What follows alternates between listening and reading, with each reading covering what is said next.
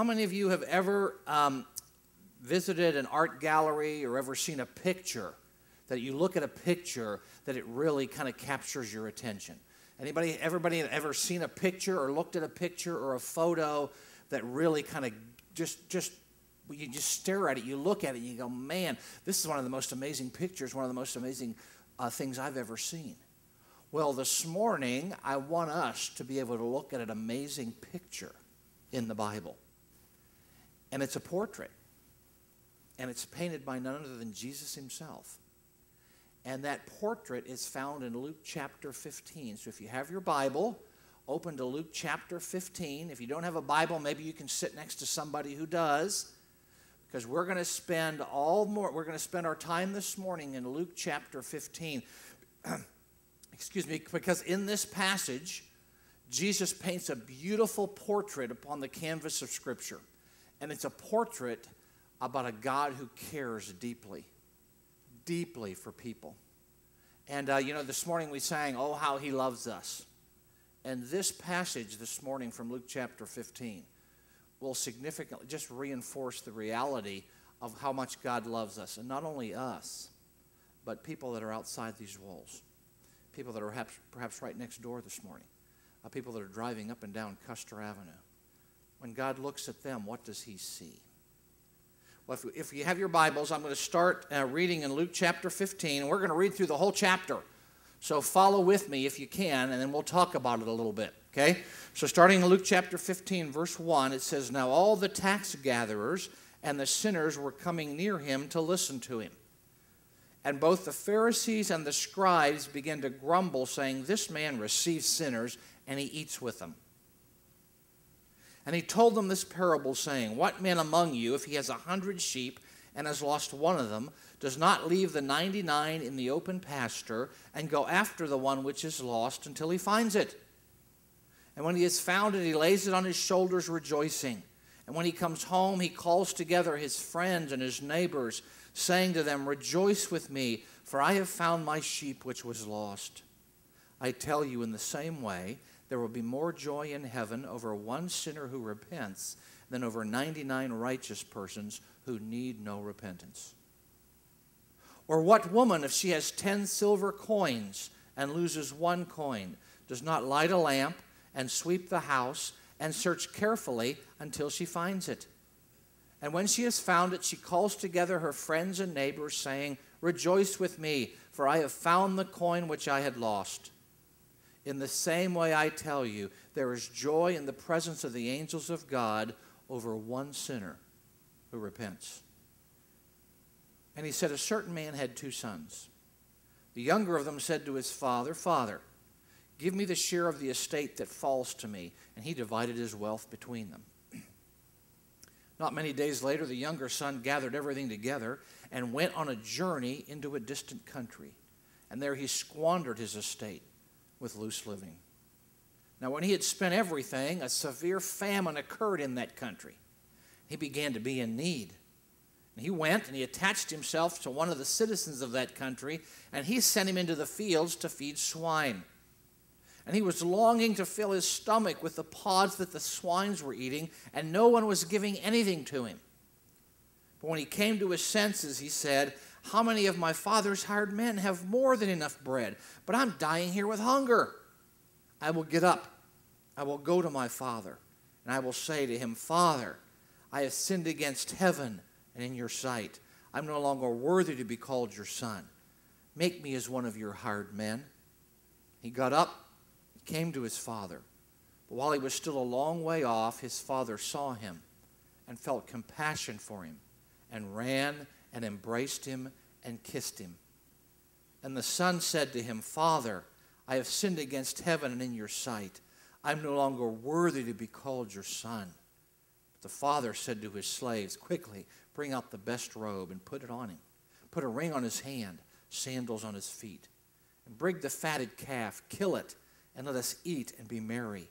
For this son of mine was dead and has come to life again. He was lost and has been found.' And they began to be merry.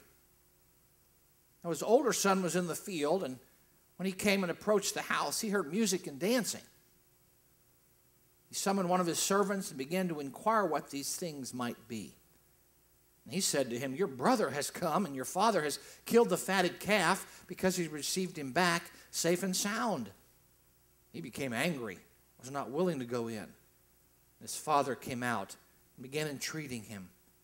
But he answered and said to his father, look, for so many years I've been serving you, and I've never neglected a command of yours.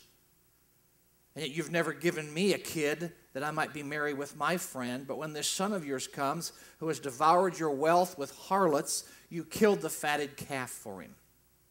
And he said to him, my child, you've always been with me, and all that is mine is yours. But we had to be merry and rejoice, for this brother of yours was dead, and he's begun to live. He was lost and has been found. Now may God bless to our ears, may he bless to our hearts the reading of his holy word. In Luke chapter 15, Jesus paints a beautiful portrait upon the canvas of Scripture. And it is a portrait of a God who loves, of a God who searches, of a God who finds great joy when those that are lost are restored. The story opens up in Luke chapter 15.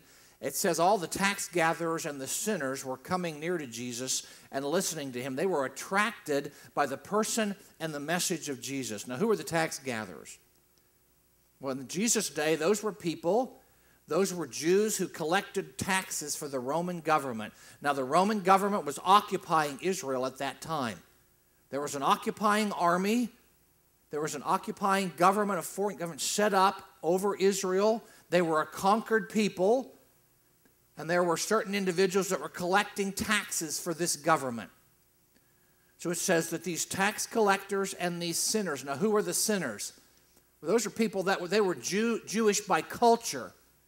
But they said, the synagogue, not for me. The religious holidays, festivals, not for me. These were very secular. These were very non-religious, non-practicing Jews. So the story says that these tax gatherers and these non-practicing or irreligious Jews were attracted to the person and message of Jesus. They liked being around Jesus. They liked hanging around with him. They liked associating with him, hearing his story, hearing the good news that he brought to them. But then there was a problem, because it says the Pharisees and the Sadducees, the scribes, began to grumble. So on one side you have the tax collectors and you have the sinners, or the non-practicing Jews. Two groups of people. They're attracted to Jesus. On the other side you have the Pharisees and the scribes. These are the religious people. They know the Bible inside and out. Matter of fact, the scribes, it's told, if you would, in the days of Jesus, they didn't have the Bible like in a book like this. It was in a scroll. And they would unravel the scroll, they would unwrap the scroll, and they would read it in the synagogue. And then they would comment, or they would talk about it, and then they would roll the scroll back up.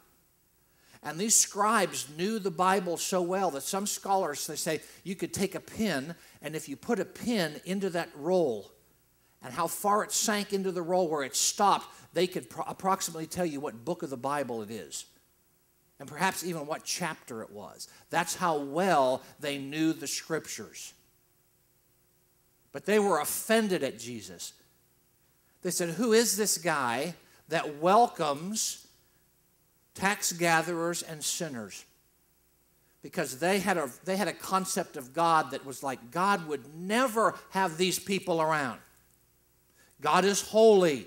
He is righteous. He is just. He is totally other besides us, and he could never tolerate.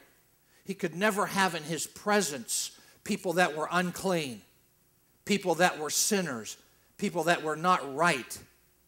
And so their theology, their concept of God and who God is and what he's like, and then Jesus' concept of God and him associating with these type of people set up a conflict. And these religious leaders say, if this guy Jesus was really a prophet, if he really was from God, he would know who and what kind of person these people are. And he would certainly not associate himself with them. He would not hang out with them. He would not spend time with them. Why? Because God would not. God doesn't hang out with those type of people. He doesn't like those type of people.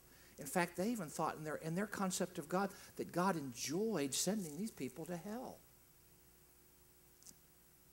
So Jesus' concept of God and who God is, and the religious leaders of his day, their concept of God and who God is, forms the backdrop of this story. Because they had a problem with Jesus. You should not be hanging out with these kind of people, because these kind of people are not liked by God. And Jesus says, you guys have no idea who God is like. You have no idea what he's like. Let me tell you a story to be able to tell you and show you what God is like. And he uses a story here in Luke chapter 15 to describe who God is and what he's like. In Luke chapter 15, this is the theology of Jesus. If Jesus was going to describe to you or to me who is God and what he's like, we see it here in Luke chapter 15. And it's one story.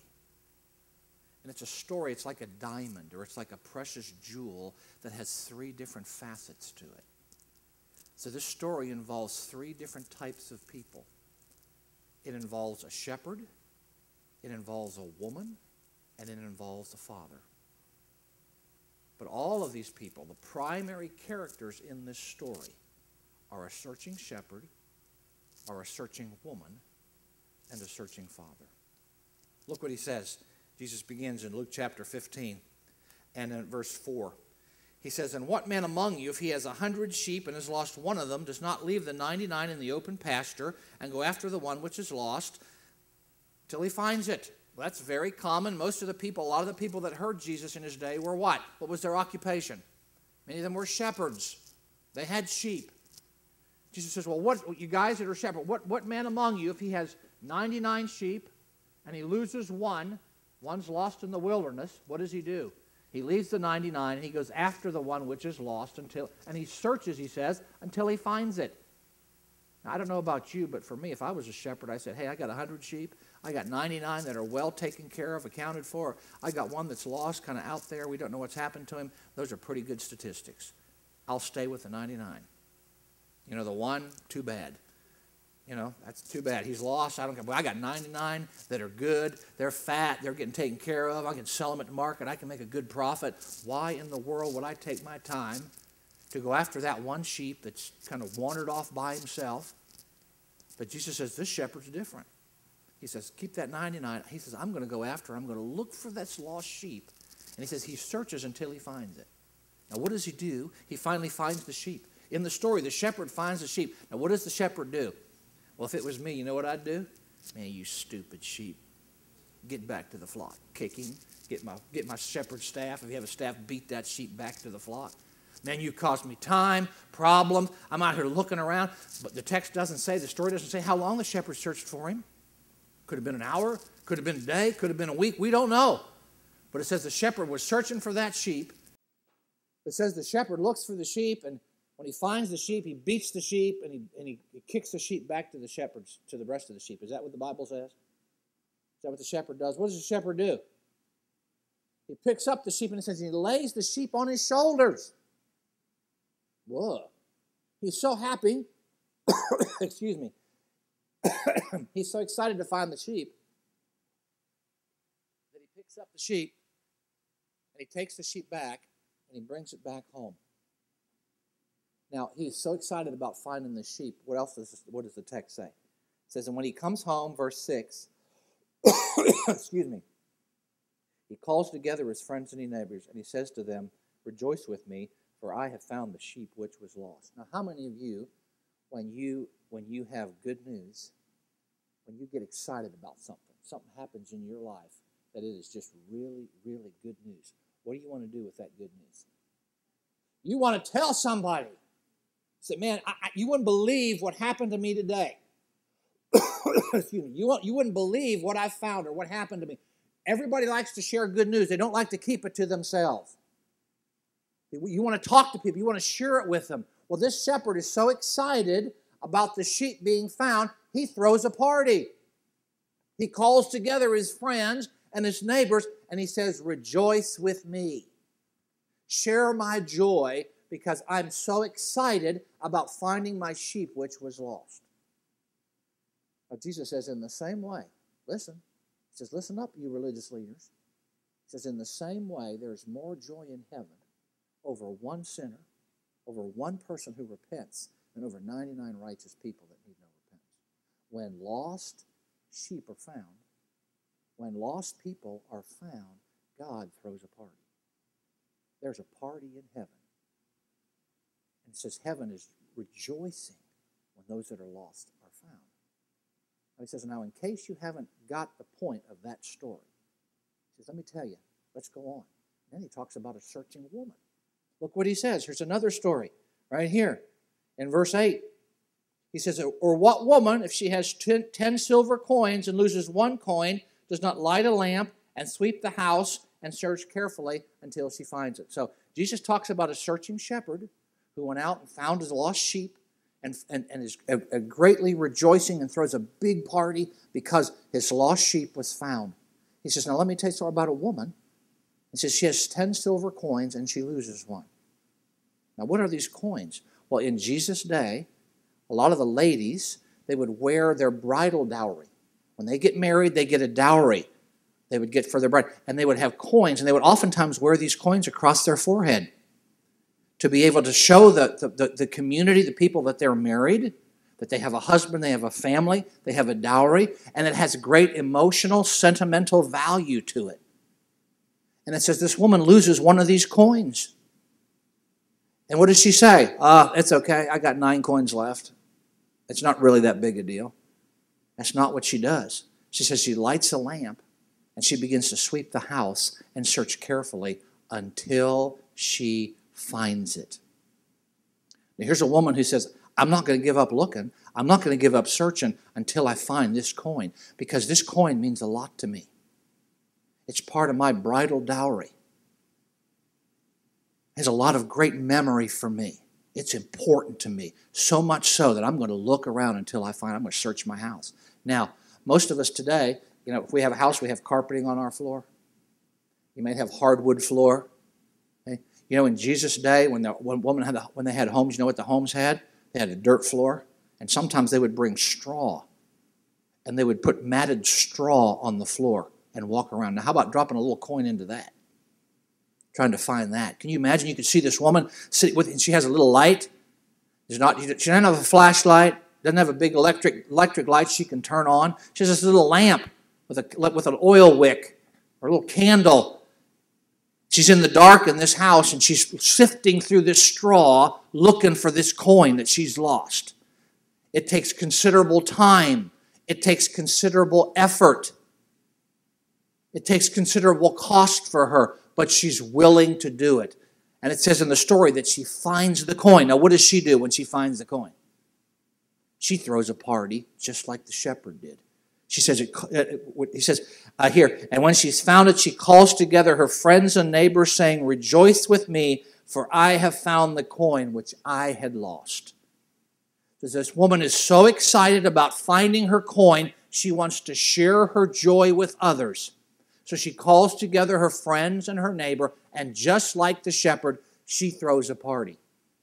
And she says, rejoice with me, because I've found the coin that was lost. And then Jesus says, in the same way, I tell you, verse 10, there is more joy in the presence of the angels of God over one sinner who repents. Jesus says, are you getting it? Do you understand what God is really like? God doesn't like sending people to hell. God doesn't rejoice with cold and sterile religious activity without any heart. God loves people that are lost. He searches for them. And he finds great joy when those that are lost are restored. So much so that heaven throws a party. Now, perhaps the most poignant of all of these stories is the last one that Jesus tells. And that's the story of a searching father. The story says that a man had 2 sons, very wealthy man, had a large estate, lots of money, lots of property, and he had 2 sons. And what does the story say? It says the younger son comes to him and says, Father, let's divide the estate and give me my share. I want the money now. I don't want to wait till after you die to inherit the inheritance. I want the money now. So the father says, okay, I'll divide the estate. I'll divide the inheritance. And here's your share. And the younger son says, man, thanks, Dad. This is great. I'll see you later. And what does the story say the young son does? Does he hang around home? He said, man, I'm out of here. I'm going to Las Vegas. Okay? I'm going to wherever they go to be able to have a good time. So he takes his money. We don't know how much money it is, but he takes his estate, he takes his share of his father's inheritance, and he goes to a distant land. And what does he do with the money? Does he invest it? Does he help it to grow? Does he put it in a bank? What does he do with it? He just wastes it. What does he waste it on? He wastes it on wine, women, and song. As long as this money lasts, we're going to have a party. And I'm going to have a party. He says he wastes it on wine, women, and song. He probably has lots of friends hanging around. Hey, what are we going to do today? Because when you have lots of money, you have lots of friends. When the money runs out, sometimes the friends run out. But he's got lots of money, and as long as the money lasts, he's having a good time. He's got lots of friends. He's got lots of ladies. He's got lots of parties. He's the center of attention. Life is good. And all of a sudden, what happens in the story? Money runs out. Okay? Money, like everything else, isn't eternal. It's not infinite. You only have a certain amount of it. In this story, the money runs out. So he gets broke, and it says there's a severe famine that comes into this land. So that means there's not a whole lot of food, and he gets hungry. He says, man, I got to find something to eat. I don't have any money, don't have any food. He says he finds a citizen of that country, and he says, hey, can I get a job? Can I work for you? And the guy says, yeah, we got a job. You can go out in the field, and you can feed pigs.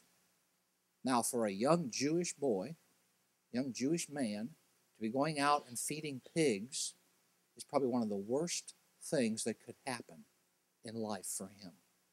Because what? In the Jewish community, pigs were unclean. Pork is unclean. You don't eat it. You don't touch it. You don't go around it.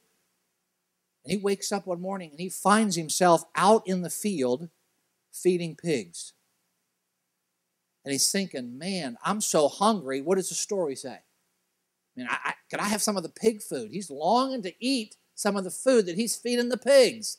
That's how hungry he is. And nobody was giving anything to him. And then one day, he comes to his senses. He's out there and he's feeding all this, pig food. Pigs are eating. Who knows what it's like out there? Money's run out. Friends have run out. Food's run out. Everything's out. Story says he comes to his senses. And he says, wait a minute. He says, now, how many of my father's hired men, just the servants around my father's house, his estate, how many of those hired people there have more than enough food? They're not starving. They at least have food. So he hatches an idea. He says, this is what I'm going to do. I'm going to get up, I'm going to go back to my father, and I'm going to say, Father, when I see him, when I meet him, I'm going to say, Father, I've sinned against heaven and in your sight. Is that true? Is that true? Sure is. Boy, back in that day, you've brought shame to our family. You've disgraced us. You've taken this money, and you've left town, and you've blown all that money on wild living, and now you come back. You have the nerve to come back to me and say, but can I get back? He says, I've got to go back to my father and say, Father, I sinned against heaven and in your sight. This is true. He says, I'm going to tell him I'm no longer worthy to be called your son because of my actions, because of what I did and how I behaved. I brought shame on you. I brought shame on this family. I am no longer worthy to be called your son. Make me like one of your hired men. Implication being what? at least I'll have enough to eat. At least I'm not going to starve to death. So it says he gets up and he goes on his way. And then it says in the text, as he's going, we can look. He says, I'll get up and go to my father. And he says in verse 19, I'm no longer worthy. And it says, and as he got up in verse 20 and came to his father, but while he was still a long way off, what happened? It says his father sees him. Well, I think this is very interesting. It says, while he's still a long way away, his father sees him. What is that? How would his father?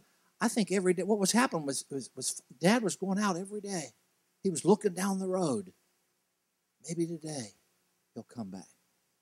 Maybe today he'll return. And one day he gets up and he's looking down the road and he sees this figure in the distance approaching. And he can tell by the gait, by the walk, how the person's walking. As he gets closer, he realizes that's just not anybody on the road. That's my son. And it says the father begins to run towards the son. Now, can you imagine if you're the son on the road and you're coming and you see your dad and his servants, they start coming running down the road. What are you thinking? Oh, man, I got a world of hurt coming. I mean, my dad's going to get him. Who knows? What are they going to do to me? They're going to beat me? They're going to kill me? They're going to turn me out and say, get away. Go back where you came from. You've disgraced us. Well, it says the father comes, and what happens in the story? Well, the son begins his presentation. He says, Father, he says, I've sinned against heaven and in your sight. But he never gets to finish the second part. He says, I'm no longer worthy to be your son. He never gets to finish, make me as one of your hired servants. Because the father stops him. You get this in the story? You get where Jesus is going when he talks about God. What does the father do? The son says, Father, I've brought shame on your family. I'm no longer worthy to be called your son by my behavior. And the father says, stop. He says to his servants, he turns around to the servants that are coming. He says, hey, bring out the best robe and put it on him. He says, get the ring, put it on his finger, put the sandals on his feet. What was the father doing? He was doing a lot more than just dressing his son. His son wasn't naked standing there. You know what this story is talking about? Is the father was restoring the son back into all the rights and privileges of the family. You remember the story of Joseph in the Old Testament with the coat of many colors? That coat of many colors was a coat that was worn that communicated prestige, communicated that he belonged to a family, to a group of people. There was authority, there was care, there was comfort, there was security because of that robe or because of those clothes and what they signified. The father says, bring this robe out and put it on him. Put the signet ring on his finger back again, the family ring. Just put sandals on his feet. He's saying, bring him back to the family. He's part of the family again. And he says, let's kill a fatted calf and let's have a party. Just like the searching shepherd, just like the searching woman. He says, let's have a party because my son was lost and has been found. So they kill the fatted calf. They begin to have a great party. Do you get the story? What is Jesus teaching us here? 3 times he tells the same story. It's just a little different twist. He talks about a searching shepherd, he talks about a searching woman, and he talks about a searching father. Something is lost that is of great value to the one whom it is lost from. To the shepherd, it was a sheep. And that one sheep was so valuable that it warranted the shepherd leaving the 99 and going after that one sheep and searching until he finds it. When he finds it, joy floods his heart, and he throws a party with his friends. Jesus says there's a woman who loses a coin that is so valuable to her that it involves diligent search. She searches until she finds it. And when she finds the coin, she says she's overcome with joy and wants to share that joy with others. And then lastly, and most significant, Jesus says he talks about a father who lost a son, who his son walked away and chose to walk away from his father and his family. Now, the story doesn't tell us how long the son was gone. what transpired with the Father every day in his heart. But we know this, that the Father was looking for his Son. That the Father's heart was kindled with compassion towards his Son. Because when his Son returned, his Father had every right, within the culture of the day, within the laws of the day, his Father had every right to turn his Son away, to beat him, to send him out and say, I no longer have a son. And everybody would have said, that's the right thing to do. That's a proper thing to do. No problem with that, because you brought shame. That son, by his behavior, brought shame upon the father and his family. But the father's love for the son overcome the feeling of his shame. The anger, the shame, the resentment, perhaps the love was greater. And the love was so great for his son that was lost that it overshadowed everything else. And it compelled the father to look and to restore his son back to the family. And Jesus says, in the same way, there's great joy. Now, the father in this story had how many sons? 2 sons. The younger son who took the money, left town, blew it all, comes back, gets restored, they have a party, and then there's an older son. And in the story, where's the older son? Did he leave town? Did he run away? No, where's the older son? Well, he's out in the field and he's working. He's working for Dad. He's there, he's part of the family. And he comes, at the end of the day, he's tired, he's hot, he's sweaty, he's coming back from the fields at the end of the day, and he's coming back and he hears this music. All this kind of gaiety, and he's like, what? And he turns to one of the servants, he says, what's going on? What's happening? Who's throwing the party? What does the servant say? Oh, man, you wouldn't believe it. Your brother. We thought he was dead. We didn't know where he was, what he was up to. Your brother's come back. And your father's so excited, he's throwing a big party for him. And what does the older brother do? Oh, man, that's great. Let's go join the party. I want to go give him a big hug. Tell him, welcome back. I missed you. I didn't know where you were. My heart was so concerned. I'm so happy you're back. Is that what the older son did? What's the older son's attitude? What in the world is Dad doing? Wasting money on that no account, no good, you fill in the blank. What he calls him. And he's so upset, he's so angry that he refuses to go in. So I'm not going in there in that party. I'm not celebrating, because I'm not condoning what's going on here. I think it's the worst thing that could happen. So he stays out. So much so that what does the father have to do? The father comes out and begins to plead with him. Come on in. Come on in and join the party. The son says, look, Dad, for so many years I've been serving you night and day, sweating under the sun, sweat rolling off my brow. I've been doing all this work for you. And man, you never bothered to do a party for me. Never bothered to kill a goat or a kid for me and have a party. But when this younger brother of mine who spent all your money on wild women and song and all that, blew all that money, wasted it, you throw a party for him. I don't understand. I don't get it. And the father says, son, you don't get it. We have to rejoice. We have to be happy. Because your son, your brother, my son who was lost, has been found. We have to rejoice. Now in this story, who does the older brother represent? The older brother represents those religious leaders of the day. Those Pharisees, those scribes that are so hung up on their religious activity. They get so much pride from what they know about the Bible. How many times they go to religious activities. The respectful greeting in the marketplaces. And their hearts are so swelled with pride, their heads are so big. They all evaluate other people based on, well, do they measure up by our spiritual standards of work and activity? And hardly anybody did. If any ever did. They thought they were better. They thought they were more superior. They thought they had an in with God because of all the religious activity that they did and what they knew. And Jesus says, man, you guys have no idea who God is like. You have no idea what he's like. And you can go to synagogue, you can go to church every day. You can pray every day. You can memorize the scriptures from cover to cover. You can be involved in all of these things. And that doesn't mean anything if it leads to pride and arrogance in your heart.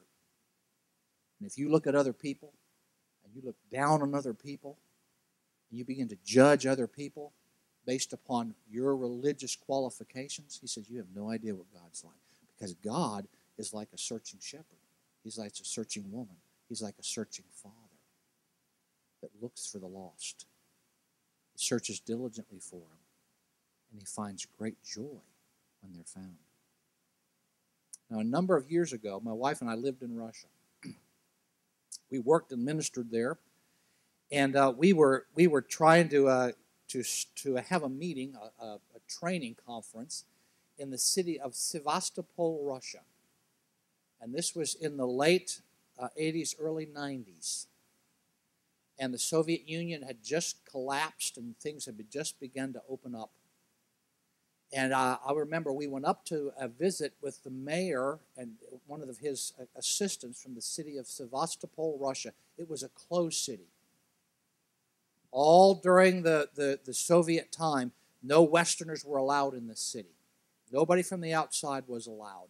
Only Russians were allowed to be there. Well, now things have begun to open up. We met with the mayor. He said we wanted to put on a Bible training conference for local believers in the area. Could we get permission from you? Because we had to get permission from the mayor, from the leaders of the city, to be able to do that. And so they were meeting with him, talking in his office, and he said, hey, I don't think that should be a problem. And how many people do you want? Where do you want to do it? And so we were talking to him, and we were saying, well, we need to bring some Bibles in because a lot of the people that we were going to meet with, they didn't have any Bibles. And then the mayor turned to his assistants. He said, hey, don't we have some old Bibles around here? There's a warehouse outside of town that has like old Bibles that were confiscated when Stalin was the premier. We took all the Bibles away from the Christians, and did we burn them? Did we get rid of them? Where are they? And the assistant said, yeah, they're in this warehouse outside of town. He says, well, you want some of these Bibles? You can have them. And they're just sitting out there. They've been sitting out there probably for 50 years. And we said, hey, we'll go out. We'll take a look at them. Well, so we went out. We had to rent a bread truck, big old bread truck that would sell bread. And then when they got out of bread, the trucks would be empty. We flagged one of these trucks down on the street and said, hey, could we pay somebody? You could come out with us to this old warehouse outside of town. Oh, yeah, we know where that is. And could you help us if there's Bibles, or we could load some of these Bibles up for this training conference? They said, sure, we pay you a couple bucks, a couple rubles, and they would say, we'll do it for you. We'll do it with you. But we had to hire some people. So we went on the street. We just began to hire some guys. 4 or 5 guys said, hey, give you some money, would you come out and help us load some of these Bibles? I said, oh, yeah, okay. You're going to pay us? No problem. I mean, I didn't have any work. I didn't have anything to do. So it's some money? You bet. I'll go help you load some of these Bibles. One of these guys that we hired was named Sergey. So he gets in the bread truck. We get in the truck. We drive out to this warehouse, old, dilapidated old warehouse outside of town. We open the doors, and we go into this big room, probably about twice the size of this room, and there's these big mounds with all these old tarps laying over it. And they said, oh, these must be the Bibles. So we began to unload the tarps, take the tarps off, and there was just these big stacks of old Bibles all over the place. So we started working on saying, what Bibles can we salvage, which ones can we use to load on the truck maybe for this training conference. So we started working, and after a while, we didn't know where Sergey was. Like, where is he? I mean, we hired him to go up here and do this, and he's kind of disappeared. Where is he? Well, we look over at the back of the warehouse, and there's Sergey sitting on the floor by this bunch of Bibles, and he's got this Bible in his lap. We go over and like, what in the world's going on? And he's weeping. And we go, like, what in the world's going on here? He says, you don't understand. He says, when you hired me on the street, he said, I was going to come with you, but my goal was I was going to try to take some of these Bibles and just sell them on the street. Because in those days, Bibles were like, wow, gold, because nobody had them, and to try to make a profit. So when you guys started working on these Bibles, I went back to this pile in the back, and he says, I threw open the tarp, and he says, this Bible on the top slid off the top and slid down to me, and I grabbed it, and the flop sheet opened, and I looked at it, and it's my grandmother's. She was a Christian during the time of Stalin, and because she was a believer, arrested by the police was taken to Siberia when he was just a small boy, and he never saw her again. She died in a labor camp because of her faith.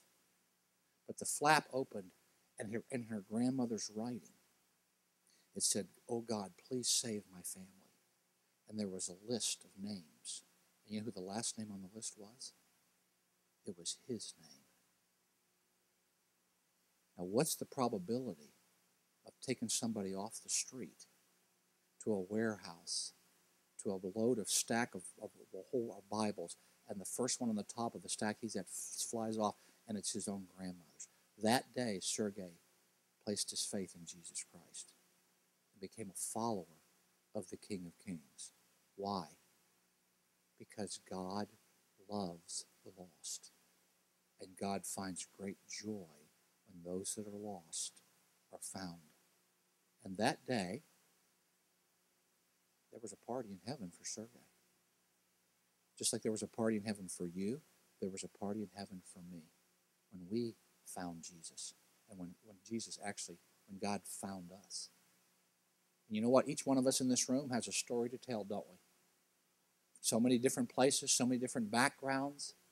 But no matter, we could go around and we could all tell our story. We could tell what our life was like, what happened in our life, and why you're here this morning. It's not an accident that you're sitting here. You just didn't wander off the street, did you? Walking by, oh, LOFT, I don't know what this is. Let me go in here and check this place out. You're here for a reason. You're here because God touched your life. He spoke life to you. He drew you into relationship with Him, and now you have a story to tell, just like I have a story to tell. And all because God searched for you and brought people, circumstances, situations into your life in such a way that you came to faith in Jesus Christ. Because God loves you. God loves me.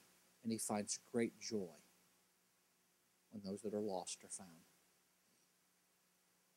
What time do we have to finish here? Now. Okay. I was going to use this board, but I'm not going to use it because we're out of time. But it's all about people. God is not so concerned about religious activity as He is people. When you and I leave here today, you're going to get in your car, you're going to go, and you're going to be driving by people on the street, going up and down in their cars, people in the shops next door here, people in your family, people that you live next to in your community, people that you study with, people that you see every day. But they don't know God. They don't have a relationship with God. And yet, like a searching shepherd and a searching woman and a searching father, God is looking. God is searching because of His great love, and He finds great joy when those that are lost are found. And He finds those that are lost through us, through you and me, who are like what? Searching shepherds, searching women, and searching fathers and mothers and brothers and sisters who have the privilege of being able to go to those that are lost and to tell them about a God who loves them and a God who desires to have a relationship with them. And that's why we celebrate communion. You know, here at LOFT, you celebrate the Lord's table. It's an opportunity to remember the sacrifice of Jesus Christ and what He's done for us through the bread and the cup. It's also an opportunity for us to look forward, to look ahead for the sure and certain return of Jesus Christ when He comes in great glory to take us home to be with Him forever. Now, between that time, between this day and that time, how many people God can use us to be able to give the good news and to help bring into the kingdom of God? Because that's the only reason we're here.